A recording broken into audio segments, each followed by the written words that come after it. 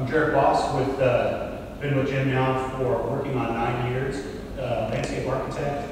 I think foremost, I love design. I found out about design in junior high. I started taking drafting classes. I started getting architecture magazines. I think when I was 15 or 16, my mother had placed on my bed Reader's Digest. It had this article about emerging professions. It was written on landscape architecture. So that has been the focus since. I love all things about design. I'm married to an interior designer. I love art, and if you've met Jim, you'll know that he loves landscape architecture and design. It is in everything that he does and thinks about and talks about.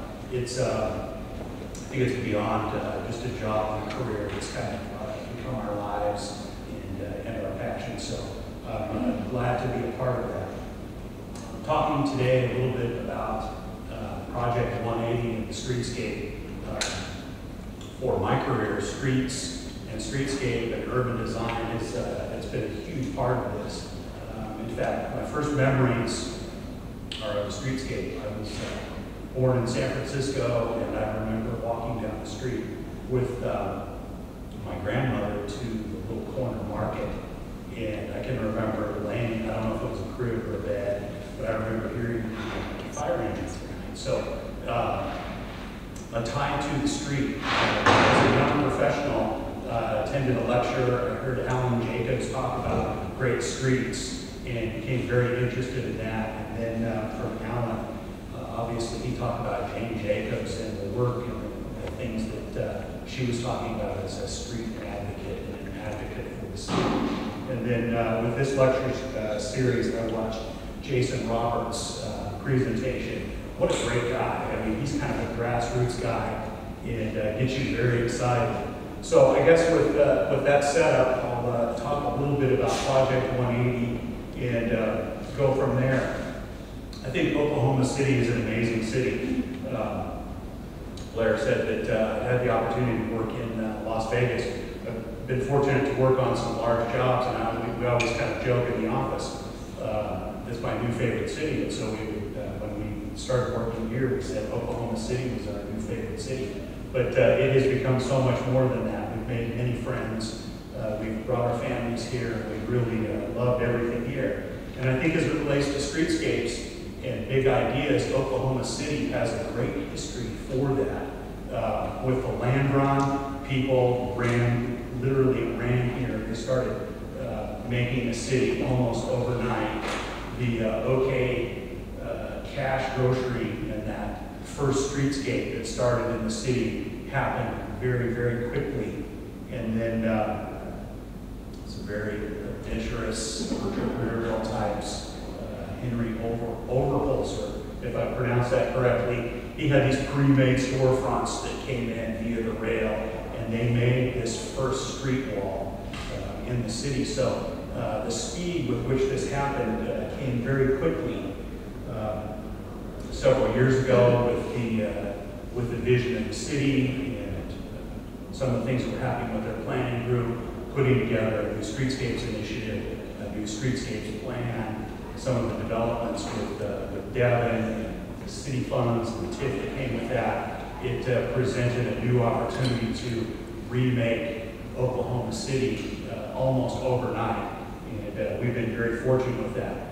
We started very quickly. We formed a steering committee that included, and I know I'll leave a bunch of people out, but it was the city manager's office, public works, planning, traffic, top stakeholders from within the community. And then as we were talking even in the car, Steve Blackmeyer was there blogging in the back and taking pictures and saying, hey Jereck, can you hold this light up? And it was just going right onto his blog. Jim, can you hold these papers? Can we snap a picture? From the steering committee, we built a large consultant team that included many great professionals that have become our friends and collaborators from here in the city. This is one of our meetings. I think we had 140 people in the room that day. So when we talk about redoing 180 acres of downtown almost overnight, it's not something that one person can do alone. It takes a great team to do that. We sat down with everybody. We talked about what was important. We wanted to set 5 goals that we could establish and work towards as a team. One was to create a cohesive central business district. The city edge had been bleeding over the years. We wanted a streetscape that was unique to Oklahoma City, had that local context.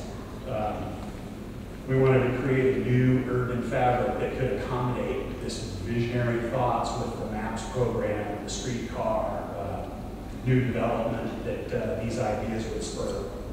So it had to be flexible. We wanted to create an accessible environment. There had been some issues with accessibility as it related to ramps and other issues around the city. And then we wanted to look at a system that was sustainable and smart, using the best technologies, but something that was proven. We set a bunch of metrics. We looked at how many parking stalls are there. We thought there were maybe 600 to 800. The new plan proposed 1,600. If we want people down here, they've got to be able to park. It has to be convenient. We counted trees. I think we had 800 or 900 trees for the whole city. We wanted to plant 2,500. So we set all these metrics based on those goals. We wanted a continuous canopy. We wanted a thread that would stitch all these pieces of the city back together. Then we dove right in. I think our first meeting, we kicked off, we hired the surveyors. We said, how fast can you survey the whole city? They said, give us a scope. We said, the whole city. We said, really? And we said, yeah, can we start? So they said, we'll put 3 crews on 7 days a week. In 6 weeks, we'd survey the whole city. Very few cities even can do things like that. And I think the second meeting, we started with planning. So we really looked down at the existing traffic systems, the traffic circulation, and just like typical site analysis, we took hundreds of pictures, we paced out the streets, we looked at lane widths, we took pictures of all the different light poles, all of the different street furniture, and started saying, what are all the components, what are all of the existing conditions. We also started looking at the traffic reports that looked at 15-year projections and 30-year projections. And from all that information that we started synthesizing together, started looking at best practices and methodology. The team that we had was great. With a change this large, there was a little skepticism from time to time in the room. So people saying, if we're going to do this, can we proof it up? We called San Francisco. They have an amazing Better Streets manual. It's a series of like 10 books that they've been working on. We called New York. We called Dallas. We talked to a bunch of different cities, looking at their best practices, and they kept saying, you're doing what? You're just putting a light path in? No, it's face of building to face of building for the whole downtown. And they just were amazed at how much we were going to do. And so we started working through all of these things, right-sizing these lanes, looking at traffic calming. There was some walkability study that was happening. And just a bunch of things all kind of happening at the same time. And this would be in the afternoons, and Jim would be meeting on the park in the mornings. So with all of that information, we kind of synthesized that. We started working through some of these scenarios. We started right-sizing things. We started talking about getting rid of 30-foot turning radiuses on tight streets and giving them back to the pedestrian lane, kind of tightening that car path and saying the cars will figure it out, they can slow down, people will feel more comfortable walking. And started to propose this plan. And the traffic engineers here in town were on board. They said, we'd like to maybe talk with some other people. So we brought in another consultant from outside that said, you guys are doing all the right things, and validated that. So as a team and as a steering committee, it gave us a lot of confidence to move forward. With that, we started looking at some of these ideas.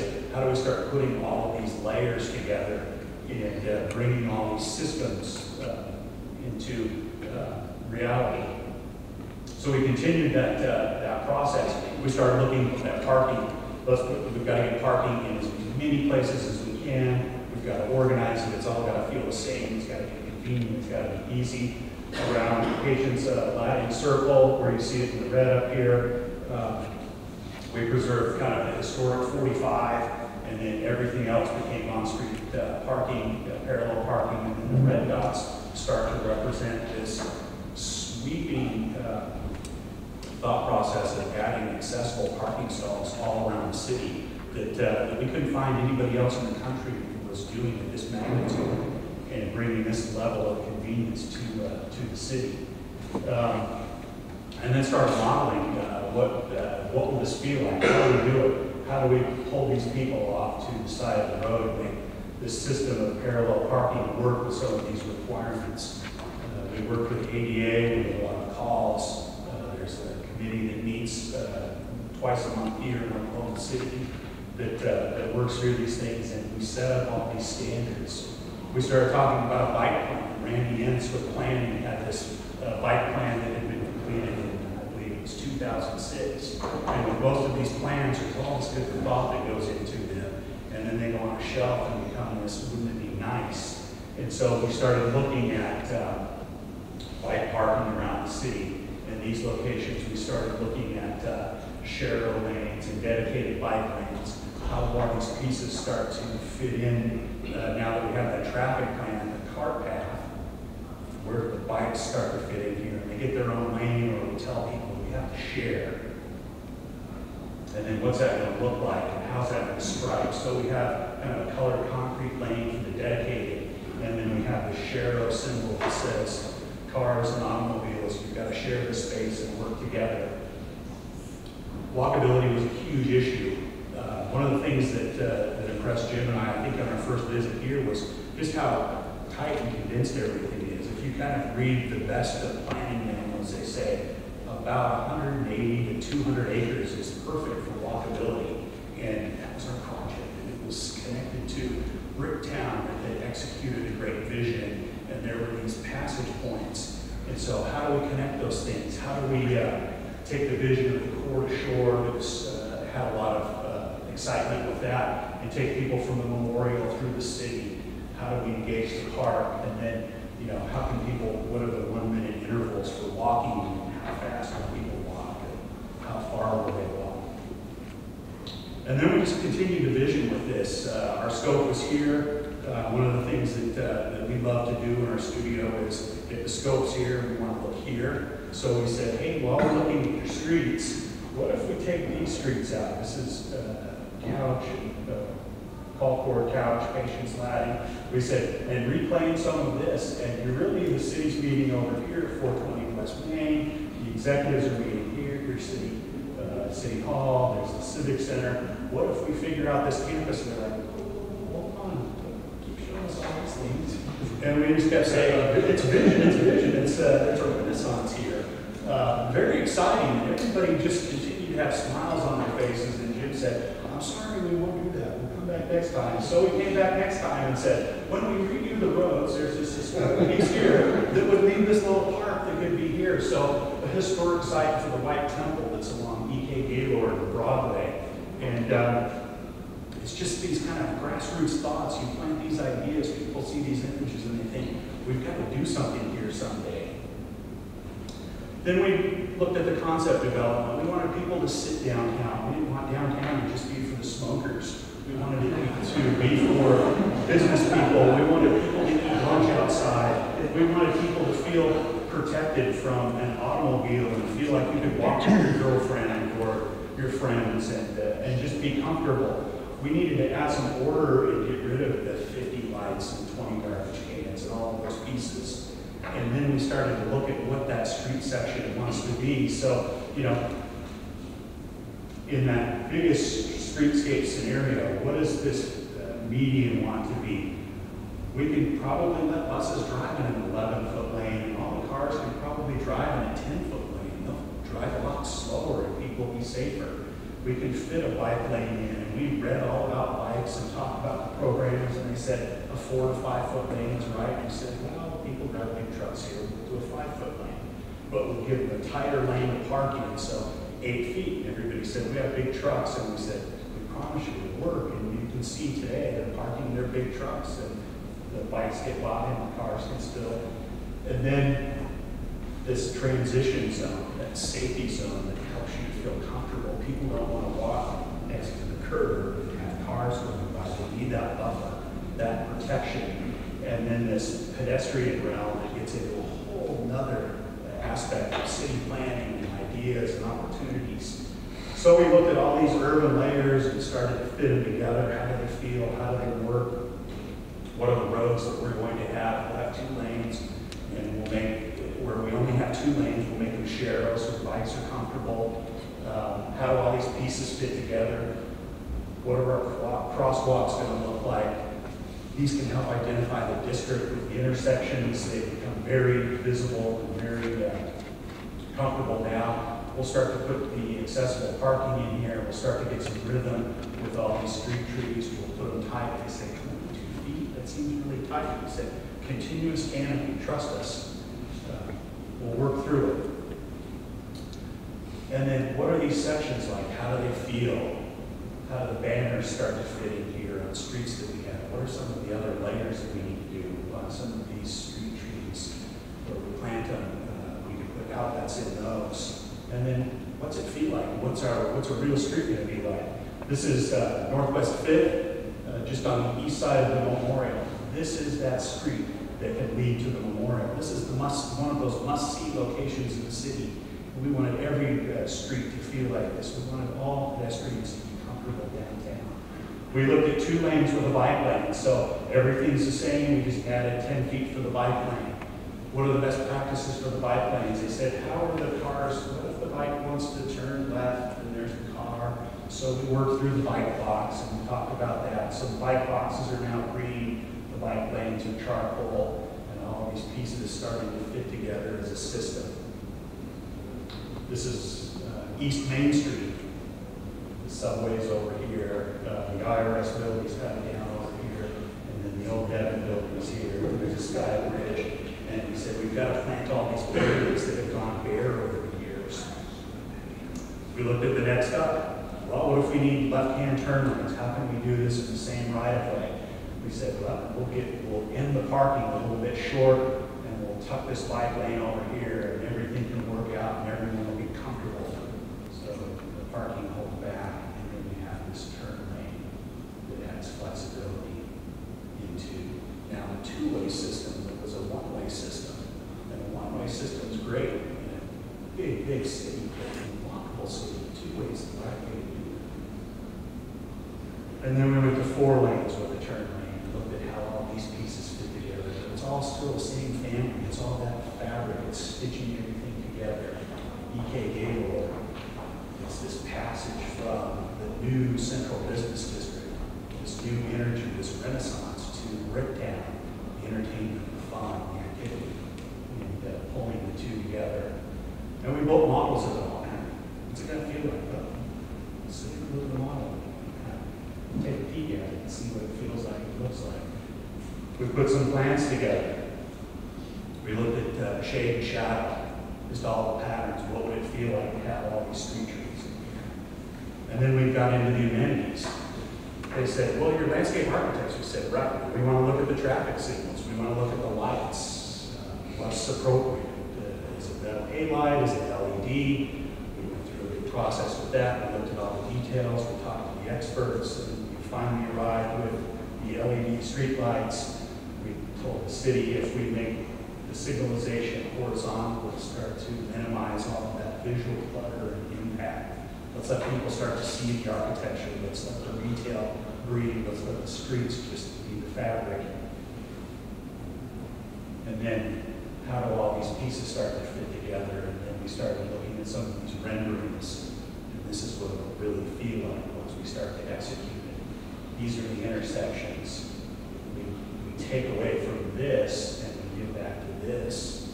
People can start to eat out on the street. The retail can start to get outside of the building.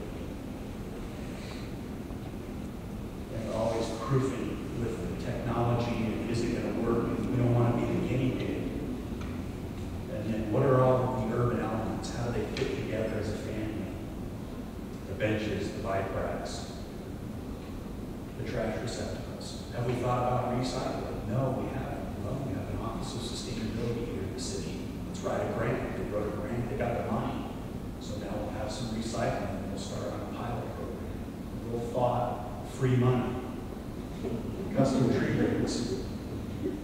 What are they going to look like? What are they going to look like in place? So lots of Photoshop, lots of discussions. And then unifying all of these urban pieces that come together. The grates, the manhole covers. Hey, have you thought about meters? No, we haven't really thought about the meters. Okay, well, let's talk to some meter people. Now we're in the process right now of finalizing that contract for solar meters that will be downtown.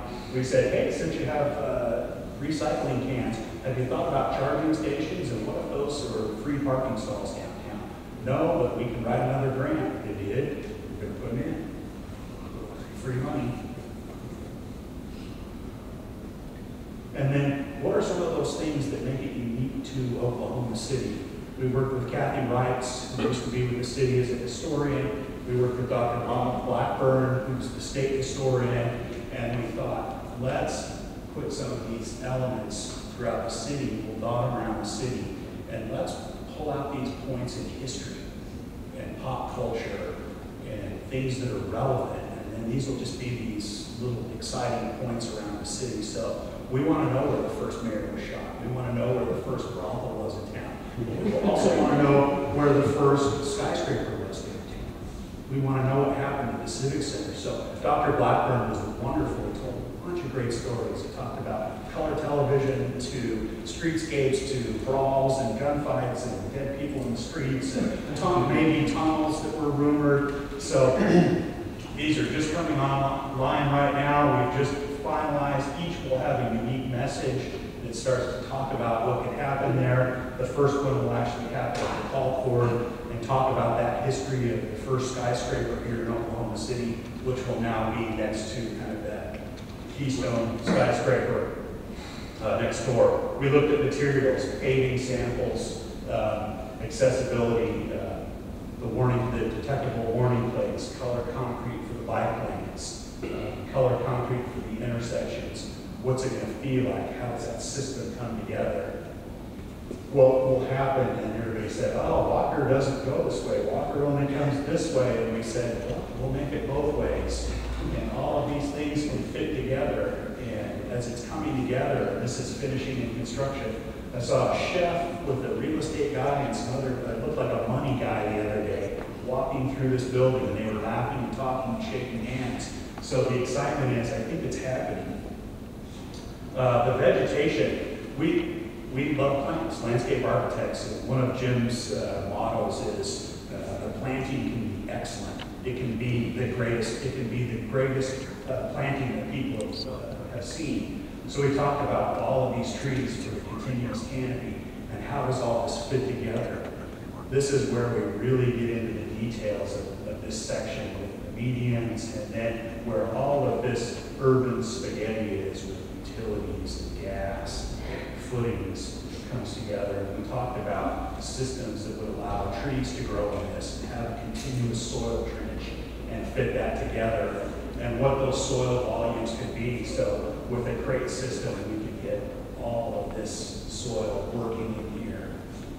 What are some of the alternatives that we have if we use structural soil? So seeing how all these urban layers start to tie together. What are the right trees? What's our strategy for each of these streets? And then this planting excellence that can be in these medians and these islands. When will they bloom? How will they grow? How do we maintain them? And then the project update. Currently, we have 5 streetscape packages that are out. 3 are in the process of being finalized, inked, back to the city, complete. Bid package 4, Sheridan, Walker, Hudson, Sheridan, and Robinson is underway. Most of that should be complete in time for the Arts Festival. Bid package 5 is around kind of the city campus, will be completed later on this year. And then bid package 6 will stitch all of the previous packages together. And then the future work. How do we continue to build this momentum and make all these things happen?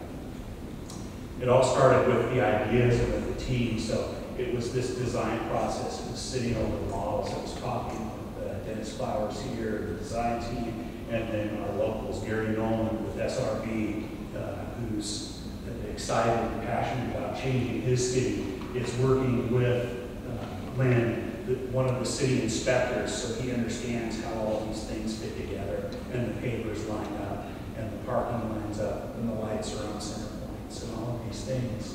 And then working with the construction guys themselves, doing some of these mock-ups, so everybody gets it, everybody has buy-in, everybody's together. So bid package 1, Reno and Robinson along Myriad, which is complete, a huge transformation. All of this is happening inside of the new convention center. It's so exciting to have the thunder and see the excitement that's there, drawing people, and people engaging in and walking on these streets. This is that planting excellence, I think, that Jim talks about, a botanical experience in a streetscape medium. And they just flip those grasses, they winter, and then come back, and it can be amazing. It's a simple few parts that they can work through. And then along Reno, and then changing this, that west section of Reno that's felt so blighted, but that street wall of the street trees, the parking, it just adds that context to a challenged area. Bid package 2. Before at the memorial, everybody said, we can't touch this. This is sacred ground. We have the 15-year memorial coming up. They were wonderful. They invited us in. They said, we want to preserve that sad memory, that sad time in life, but we want to look forward and be part of all of these improvements. So thoughtfully working within, putting that together, and kind of seeing that before and after these intersections and all of this parking can work together with that and take us to that next level of that living city. So keeping the past and respecting that and adding this new layer to those memories that touched each of us here in one way or another, and adding that bike lane that's kind of on this heart, this core shore, and making it comfortable for everybody to walk and know where they're going, have a garbage can, place to sit, and everything. This streetscape kind of goes into the background a little bit, and the architecture and everything starts to kind of play. And then the energy of the streetscape on West Main, the big condo tower, the Regency. They talked to the contractor when he was out there working on the streetscape. They said, hey, we need to get a bid from you. We've got to redo our front door. We're thinking about repainting our building now. So you could say it's part of streetscape. You could say it was just part of their plans. Who cares? It's just great for Oklahoma City. Bid package 3, which is Walker Avenue, West Main, and then a little piece of carving, pulling all of this out, putting it back in, having that consistent feeling, that planting excellence that everybody can be a part of and have access to. Looking down West Main Street, city building, redoing all of this, and every one of these parking spaces is just full. And then the old Grace Cleaners. Is it part of streetscape, or were they really thinking about investing that money and putting it back into the building, leasing that space and putting in the first wine bar downtown and having a patio that faces out onto the streetscape? That, to me, that's a win for everybody. Who cares where the credit goes? And then the old Baptist mission that says everybody's figuring it out together. How do we make all this happen? This is that continuous trench for the street trees. These are all these systems coming together. These new sidewalks will then become these new sidewalks. This is yesterday. And then this two-way in and out on Walker, that great connection that starts to come together. And then the side of the new urban school that will be downtown. Another win for the city. Sheridan and Robinson. It's a war zone right now. It's inconvenient. I think people can feel the energy though as these things start to come together. It's very exciting. And this is that spaghetti. These are the crates that we stack on top of each other. The utilities can fit through them. And then we put this premium topsoil that runs the length of this trench, and it works around the light fixtures. And then we put a little bit of a gravel cap on that, and then the pavers can go in, and the trees just love all this soil. So this is all going in, and now it's connecting to Myriad Botanical Garden. Thank you for inviting me and Jereck to be here today. We're really excited about being a part of this lecture series. I'm going to jump to something that kind of relates to what Jereck was just talking about, which is Project 180, which also has the, there we go.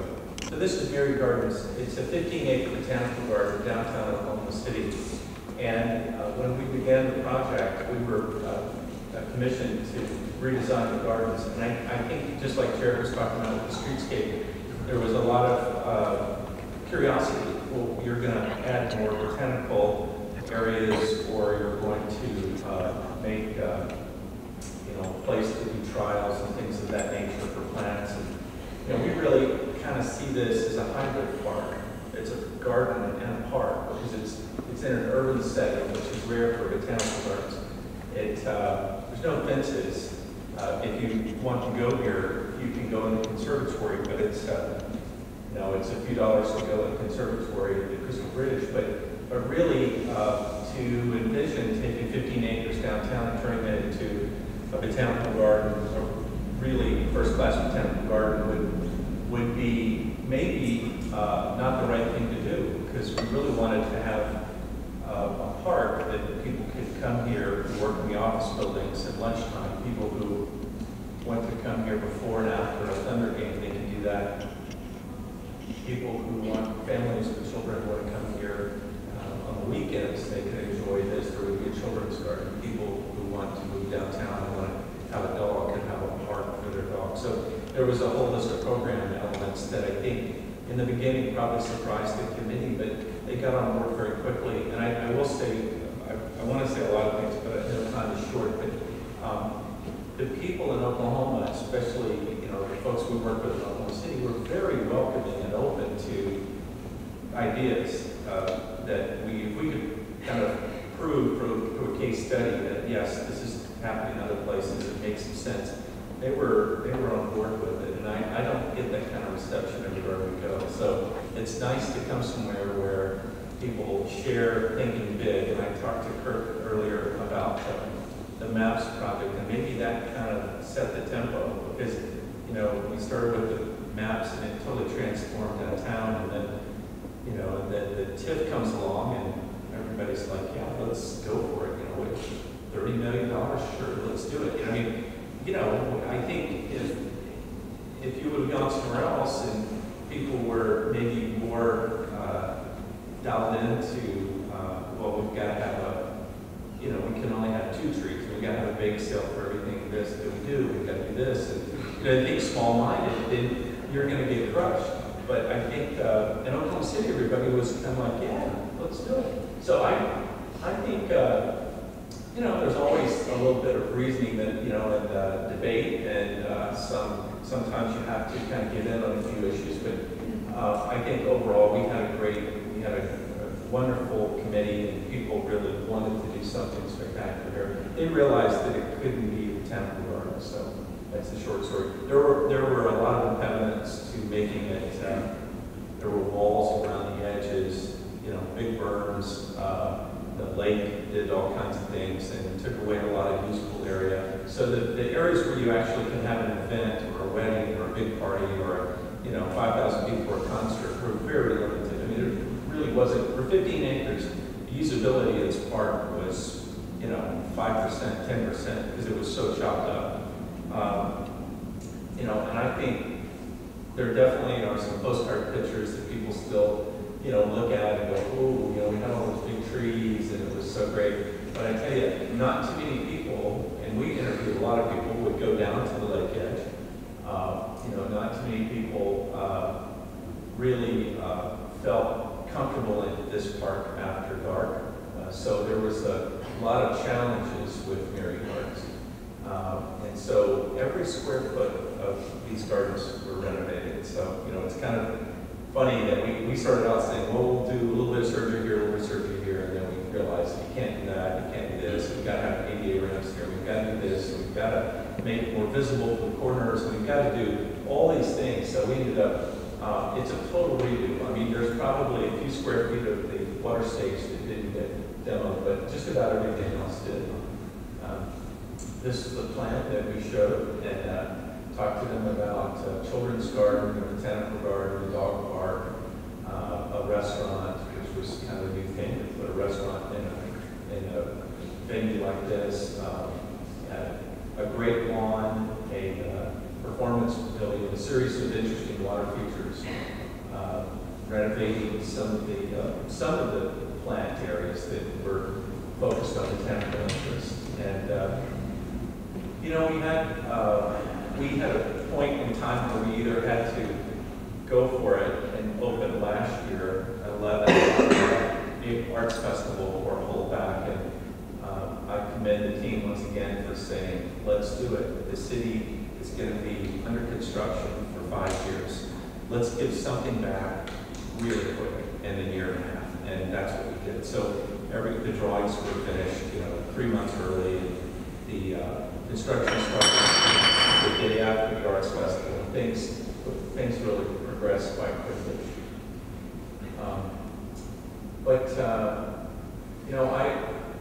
I'm happy with the results. I love it when people, will send me photos of, like first the New Year's Eve celebration, and we're starting to hear that all the furniture's out, and people are using the gardens in a different way. I've had a couple reports this week of people seeing 30 to 50 school kids in the children's garden at this gardens, and that we used to get 30 to 50 people a week, during nice times of the year. So, the change has been pretty dramatic. The lake was shortened quite a bit. We created a seasonal plaza here, which was it's a very thin membrane of water. It turns into an ice rink in the winter.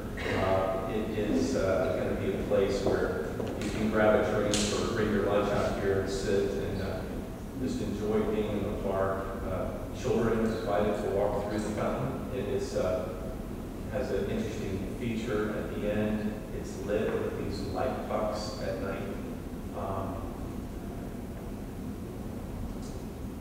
We created a lot of places for people to sit, and maybe one big moves in the seating strategy was to give people a lot of movable furniture so they can create their own environments. One of the interesting things we worked on, a very good fountain designer, Fluid in Los Angeles, is this children's interactive feature, and it's a water feature, and it goes through a whole sequence. It starts to rain, mist, then it gets heavier, the sound of clouds comes through, and then the rain comes down very hard, and then the rain finally stops. The fog comes on. It's like the fog after rain. And then these flowers, the Indian blanket flower comes out of the deck, and it creates these beautiful fan jets that the kids like to jump from one to the other. And it's pretty cool. We had some involvement, but a lot of the credit, most of the credit goes to Fluidity and Jim Garland. They did a wonderful job on this feature. I think it's going to be something that the kids will really have to go and see. It'll be one of those interesting developments as part of the gardens. I think the programming is another big thing. We've given the keys to the city. There's still a little bit of remedial work on the plantings, which, really, as Jereck says, planting design's a big thing for me. It bugs me that we haven't gotten all the plants finished and shored up and watered and done all that. That just didn't happen last year for a number of reasons, but it's happening right now. But I think programming, and Maureen Heffernan is the new director of Myriad Gardens. She's amazing, and I think having farmers markets and having the children's events and children's garden, and having fun runs, and having a lot of activity, weekly, daily activity in this garden is really going to make it successful. And a couple of people in the committee, you know, the garden was going towards, the children's area was going towards it being very educational.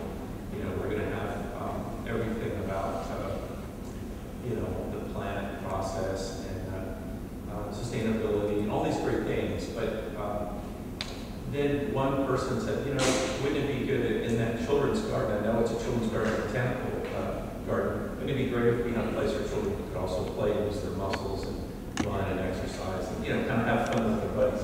So we tried to make it that also kind of a hybrid, where there's a focus on plants, but there's also a focus on activity for the kids, like high energy kind of activity. The dog park, first dog park downtown, I think that's the first dog park. Was there another dog park? Okay. Yeah, and we got a lot of pushback. This may be the most controversial thing, which is kind of funny. And he said, well, why don't we have it, you know, make a dog park. And I've seen projects we've designed in other big cities where the dog park was the difference between a developer building a $100 million condominium project. So, you know, a little dog park is cost not very much in the big picture. It does make a difference to someone who wants to live downtown or wants to have a dog and wants to have a place where they can go and enjoy taking their dog. Again, this series of interesting water features a band show. Architecturally, there's some beautiful elements that make up the park. That was designed by Gensler. David Epstein designed the band show. This is the wave pool. The wave ripples over this edge, and cyclists, kids love it. Really kind of cool thing. And this is what I'm most proud of, is that we have a place now where it's not all concrete benches lined up in rows. It's not, and that's not the way it was. But I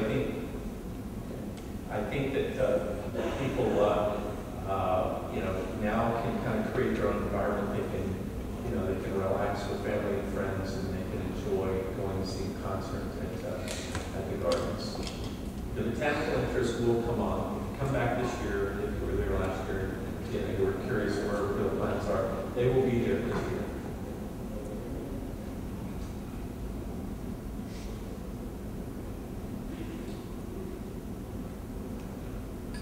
And at night, it's pretty spectacular too. The Crystal Bridge has LED lights and it changes colors. There's concerts, which is really cool. People are coming downtown to see performances in Myriad Gardens. And we had a report that there were 50,000 people. I don't know if that's totally accurate, but that's pretty cool to think that on New Year's Eve, 50,000 people.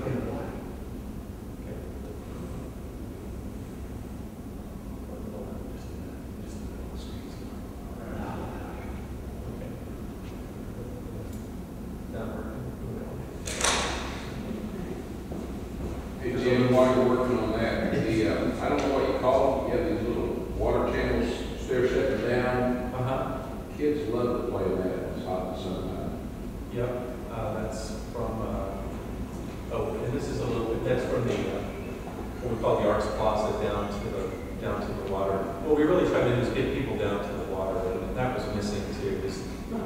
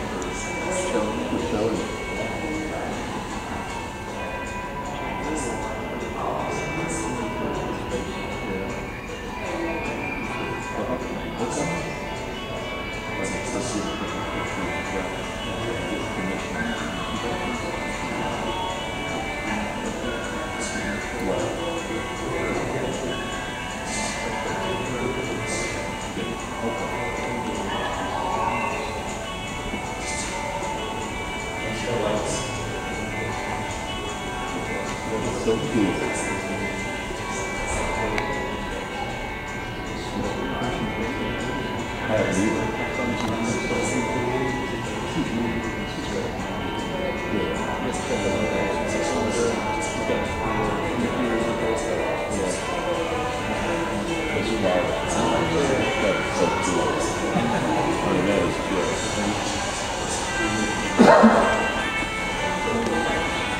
Where does the water come from and where does it go?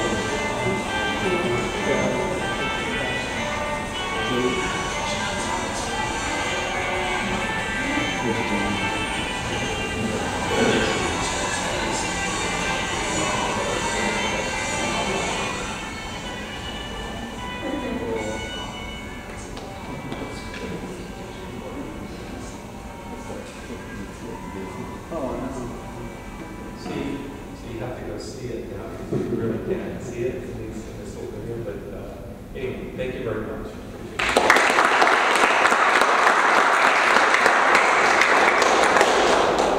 Thank you all so much. Dave Beck and I were just talking about getting ourselves that we hadn't been there to play in the water yet.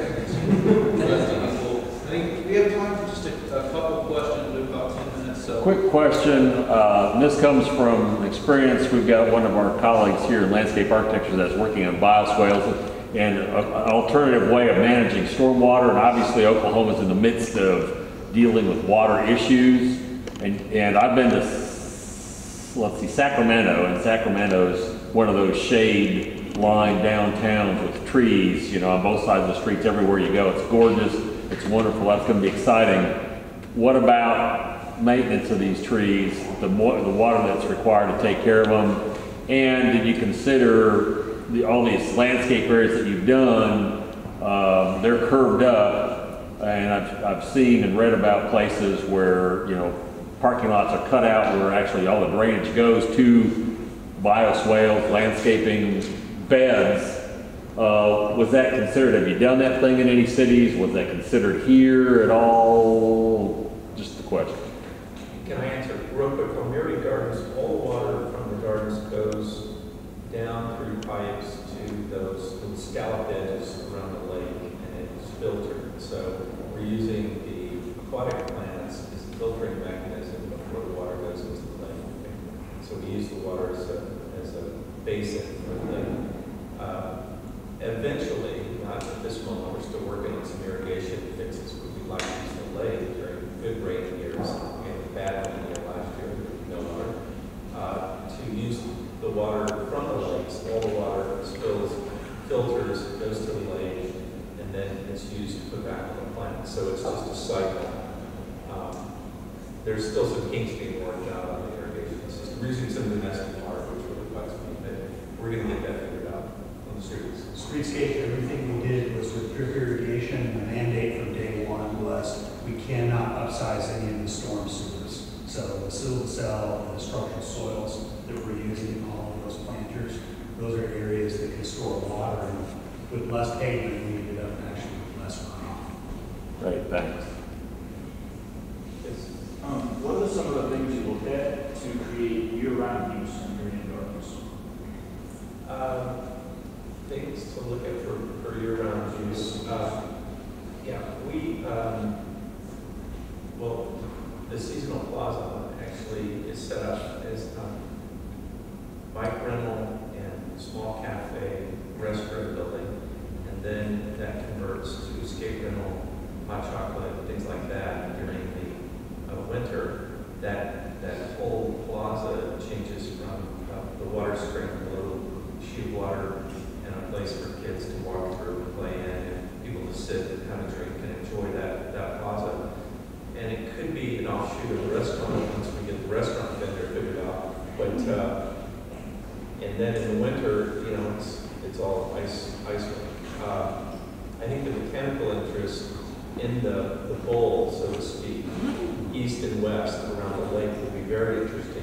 We created ramps and walks and steps. We've got multiple ways to get down to the water's edge. There's an idea of having rental for radio model boats at the lake down below.